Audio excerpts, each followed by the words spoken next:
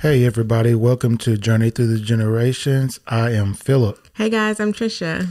And we're bringing you an episode today to talk about funeral programs. Yes, funeral programs are one of my favorite resources during my research journey. Only a family researcher will get excited about funeral programs, right? Yes, you are absolutely right. Only a genealogist will say, let's talk about funeral programs. Let's go. Let's do it. Funeral programs are, I feel, one of the most underrated resources that can be used to get great information about a person's life. Yeah, I mean, it's just something that you don't think about, right? Because it's not in your face all the time. So you don't get an ad from about funeral programs like you do Ancestry, correct, or Family Search, or whatever. So it's not top of mind. Yeah, and it's not a record that's out there on a lot of sites where you can, like census records or birth records. They haven't really been digitized that much to be able to have access to them. So I think that's another reason why a lot of people don't think about them. Yeah, there's just so much, good information, in those funeral programs. So we'll talk about that. Yeah.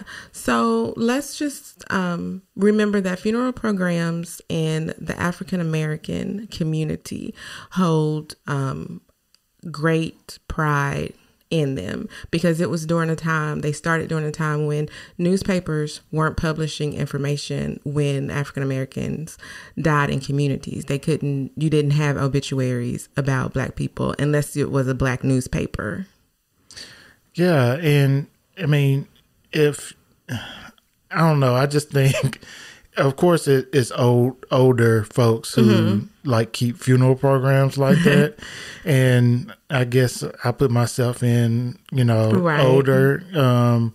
But, you can look in a box in somebody's house or in a drawer or something like that. And there will be funeral programs for everybody in the community, not just the family. It's not just your family. The dude down the street that passed away. Yes, there's a funeral program. He has nothing to do with your family, but he was in the community. And you'll see that in there too. Yes. So my collection, originally, my personal collection, started when my best friend Justin Brown passed away in 1998. I kept his funeral program, and then the very next year, my granny Gladys Stinson Mays passed away, and I kept her funeral program, and I kept them in a drawer in my bedroom, up under my socks. That's where I kept them. And then after that, every funeral that I went to, I would always place the funeral program in that same drawer. And I got that from growing up. My granny went to a lot of funerals, and she would always come in after the funeral, and she would put the funeral program in the dining room drawer on the bureau. And that's where they were. Yeah, and she's big time in the community, Right. Her name carries some weight. Yeah, so she was at a lot of funerals. And she was a teacher, and she did a lot of stuff in the community. So she probably went to more funerals than some of the preachers, yes, if not more, just as many. And I don't know if you remember from our earlier episode, we recently cleaned out that house that she lived in. And in the dining room bureau were a lot of those old funeral programs. So they were still there where she put them. Yep. And there's going to be some gems in that box or that stack of funeral programs. Oh, yeah. You just don't know what it is yet, but once we get through them, there's going to be some good stuff. That's kind of the history of my personal collection. But then once I knew I wanted to do this research, the first thing I did was go to her funeral program because I knew I had hers. And you kept it in our filing cabinet. You knew exactly where it was. And I got that out to get out information about her life.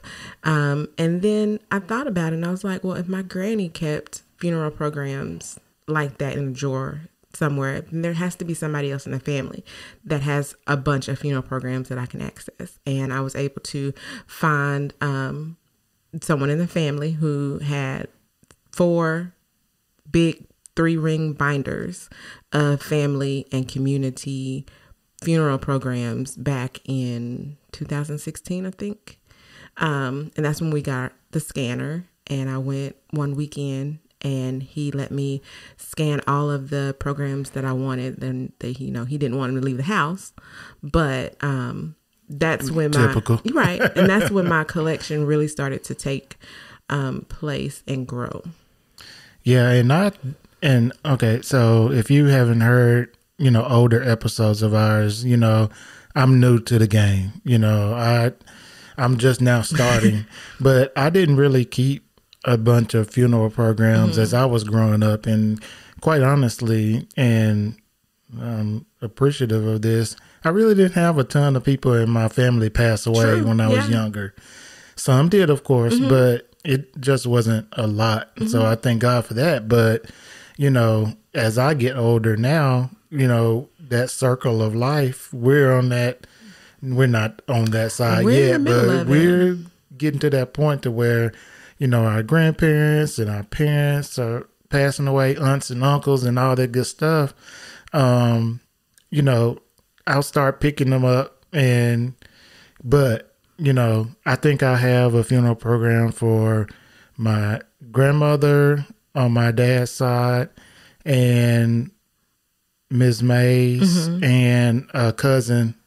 And think that's really it. But I'm sure my mama has all the other ones. I'm sure she has. For my grandparents. Right. And, I would like to see what her collection looks like. Oh, yeah, because she used to go down to the country to she came from a big family. The funerals that was down in the country, she would go to. Right.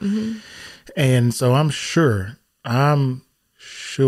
that she kept those funeral programs. Yeah. So, and you didn't necessarily have to go to the funeral to get a funeral program. No, because some folks, they would take 10 and hand them out to everybody, mail them. Yes. So that's just how we do. That's what we do. That's what we do. So again, these are great. It has great information in them. They will have the person's birth, their death, obviously. It'll have their spouse's information, their children's information, their parents' information. It can have the schools that they attended, their education, what they did in the community. It'll have maybe where they worked, if they were in the military. And nowadays, not only will you get a picture on the cover, sometimes they put a collage of pictures on the inside of programs as well. So not only can you have a picture of the deceased, but him with or her with their family as well. Another thing that we do. We love pictures. Yes. Funeral programs in our community tend to be a yearbook. You very rarely see funeral programs that's just the one, folded open one time. Right. And don't let it be a preacher or somebody, outstanding in the community. It really will be a book. Yeah. And, and what, like Trisha said, we get those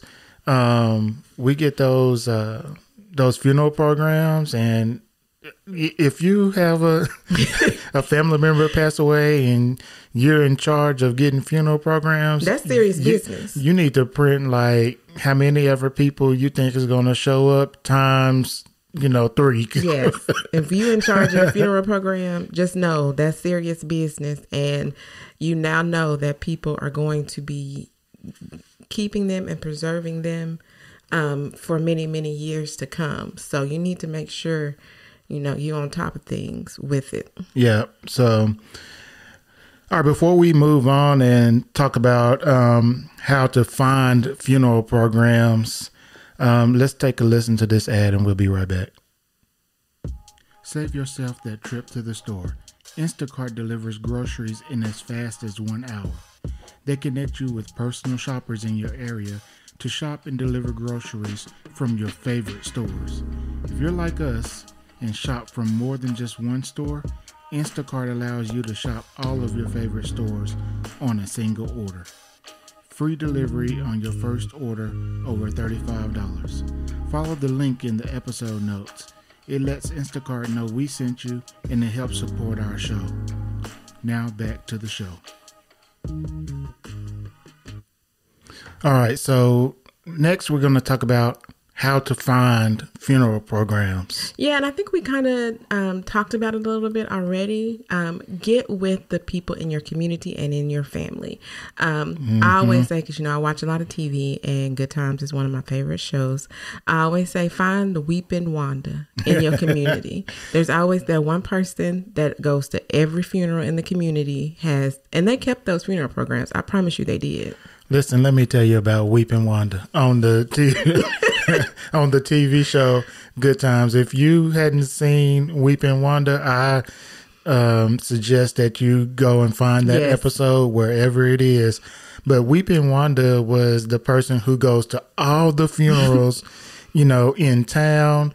And that was in Chicago, so that was a big town. And she was the one that, it doesn't matter who it was, she might not even known you, but she would go to the funeral and cry. Cry, honey. And she is the one that would get the crying started. Yes, so I always won. So Weeping Wanda, that was so funny. So you got to see that. But that's really true, especially in our community. There are people who go to funerals, especially in smaller communities. And they go to funerals, they get the funeral program, and I promise, they're in a shoebox, they're in a bottom drawer, they're at the top of a closet somewhere. They kept those funeral programs. So find that person that everybody knows in the community goes to all the funerals and contact them and say, hey, do you have any funeral programs that you've kept over the years?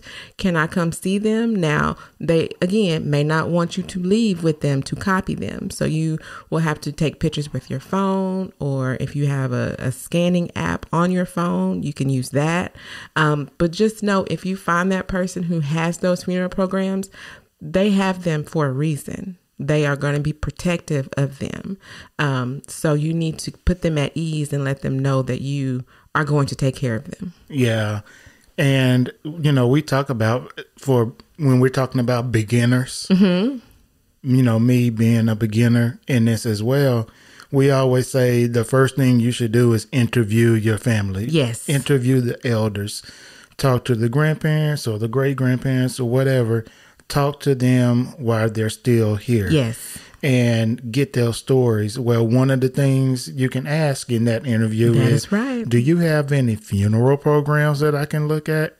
And they probably do. I'm sure they do. And they would give them to you so you can get information off of, or, ask for pictures. Just like you would ask, for all this other information, I would tell you to add to your notes asking for funeral programs. Right. You're going to ask for that information because they're not going to have census records. They're probably not going to have, a lot of birth records and things like that. So this is the kind of information that they would have tangible that you can look at and see. And it's like a story on paper when you look at a funeral program. Yeah. And you just think about any funeral program that you've seen. When you talk about the way we do funeral programs, we list everybody's name in there until you get to the great grands, nieces and nephews. That's when we a host of. we love it. The host of other families or whatever, but they list everyone, and they also list their spouses. And folks get mad if their name, isn't in a funeral program. Or if it's spelled wrong. Or spelled wrong. You better get on. I'm telling you, funeral programs are serious business. It really is. But not only do you get information about the deceased and his family, you also will get the cemetery information where they are buried, or, unless they're cremated. You will also find out information about the funeral home that did the funeral. And that's another avenue of records that you can find. We'll, talk about that in a different episode, but you'll have that information for later research. You will also find out different people in the community, pallbearers. you'll know who the minister was that did the eulogy. And typically if there's, a favorite song in the family, then it's usually someone close to the family that's singing it, either a relative or a close family friend. So when I say a funeral program is a wealth of information of that person, you really are getting a glimpse of their life. Yeah. It just, it gives you so much information that is right there if you just ask the question. And with all the information in funeral programs, it would take you, I don't know, months to find on an ancestry or family search and piecing it all together. Whatever. Piecing all that together when they have it right there. So if you have, can't find your weeping Wanda of the community, you can always go to the local funeral home. They sometimes will all have copies of the funeral programs of the funerals that they performed. So they would have them. Also churches, that's a good option, because a lot of times the community, if that's your church home, that's where your funeral is. So then they keep a copy at the church as well. So they probably will have a good number of funeral programs. Also, you can check the local libraries or the special collections, because sometimes this is what I plan to do with my collection, is to donate it to a library or a repository. So you just never know. Contact the local library and ask the question, do you have a collection of funeral programs from the community? And you can go and look at them. Yeah. And I think that's just the good thing to do, because you never know who else in your family might be researching. And so, or in the community. Yeah. So it'd be good if you can find a library or a cultural center or somewhere in your community to give or donate copies of it to. Not the last one you have, but donate them to someone else so that they can start doing research and figure out, who their family is. And so, because that's how I found a lot of mine was at the Butler Center in the James Morgan collection.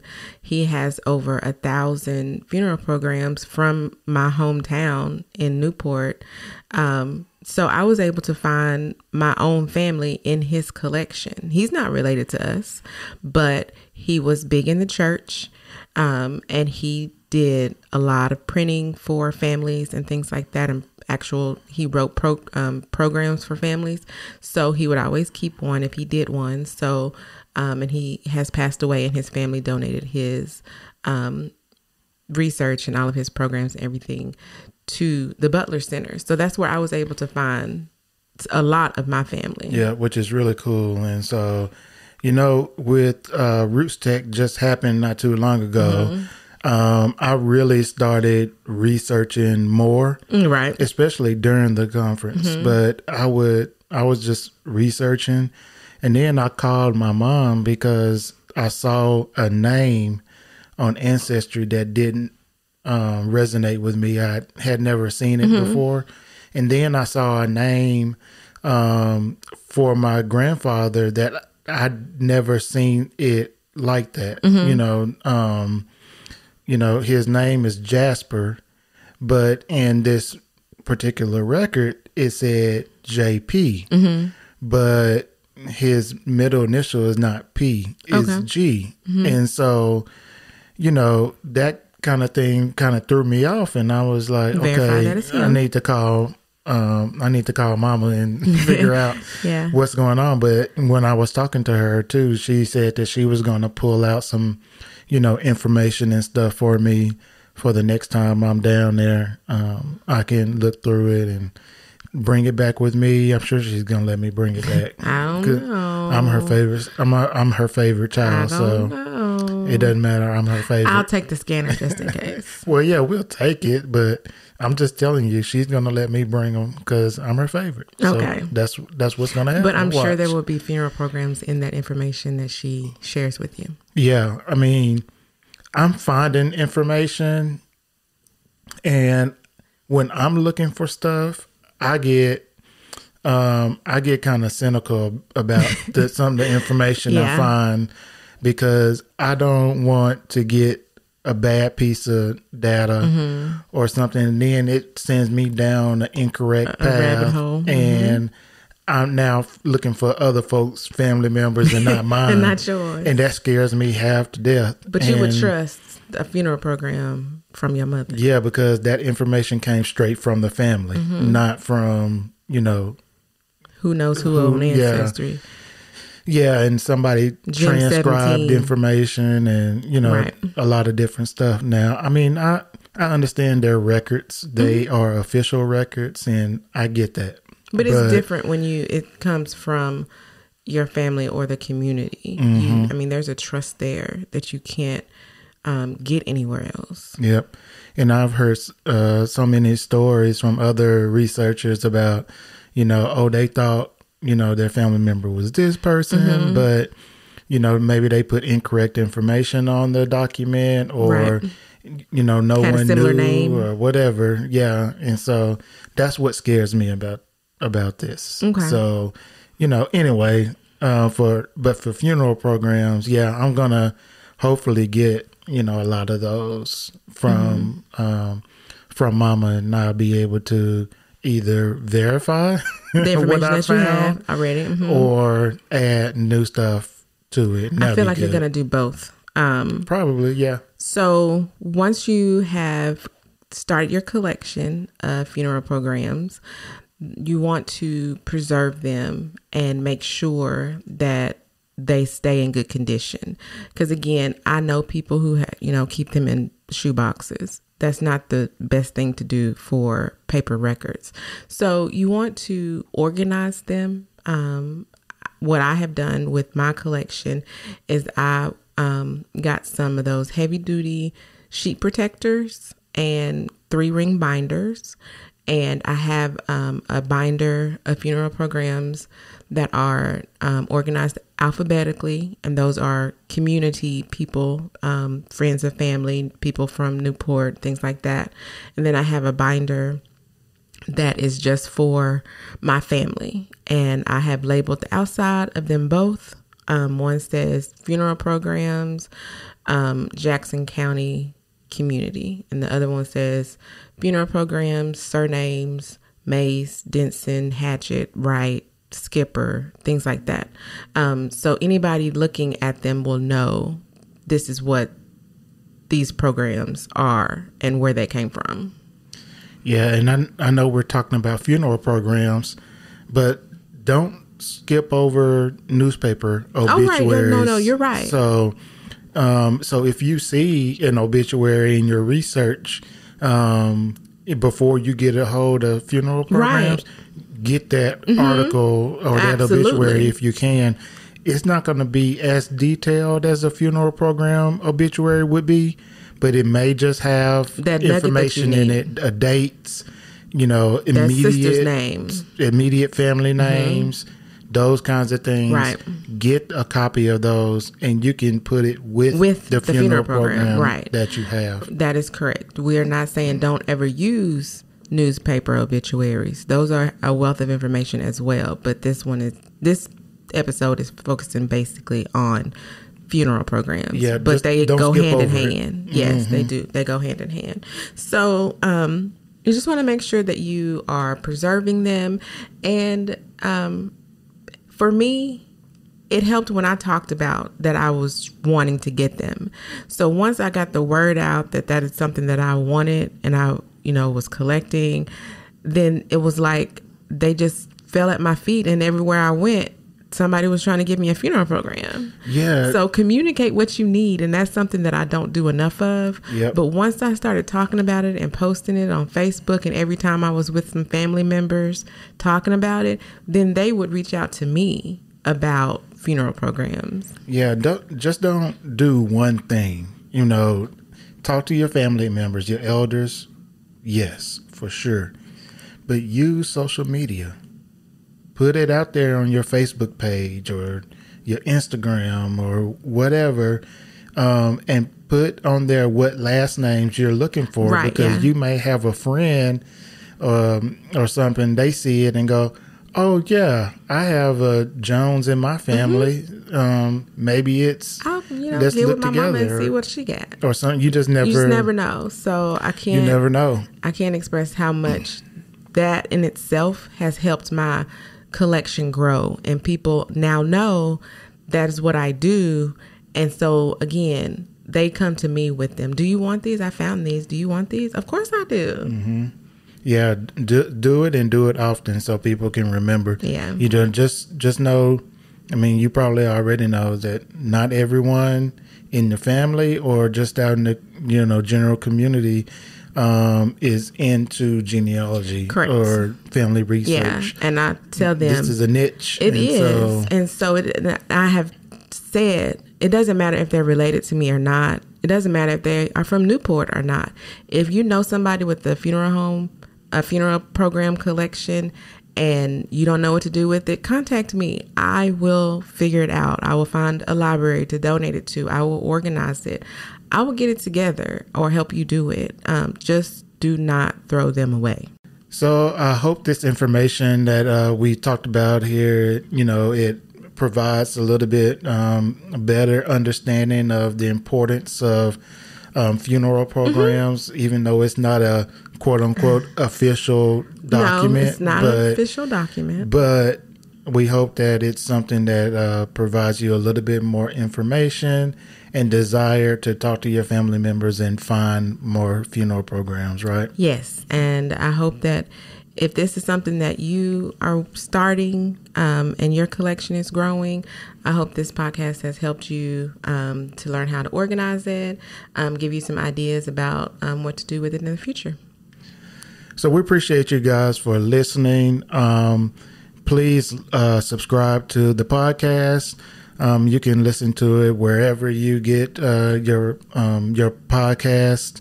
You can also listen to it on the blog, journeythroughthegenerations.com. Make sure you tell a family member, your friends who's interested in genealogy and family research that we're here doing this podcast. And we're also on Facebook and on Twitter. So follow us over there. Appreciate you guys. Thanks, Take care. everybody. All right.